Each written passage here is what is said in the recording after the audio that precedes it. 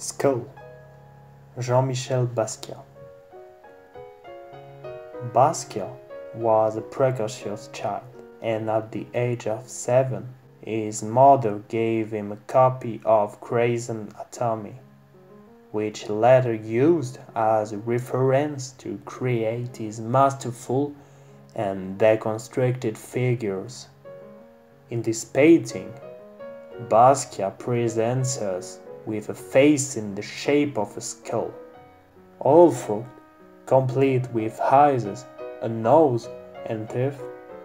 The painting gave us the illusion that the face is incomplete, and that the bones from underneath the surface are coming through just as plainly as the color in the background. The head is filled with Basquiat's illusory graffiti, giving the impression there are forms and figures within the face. But upon closer inspection, the face is a jumble of abstract lines and shapes.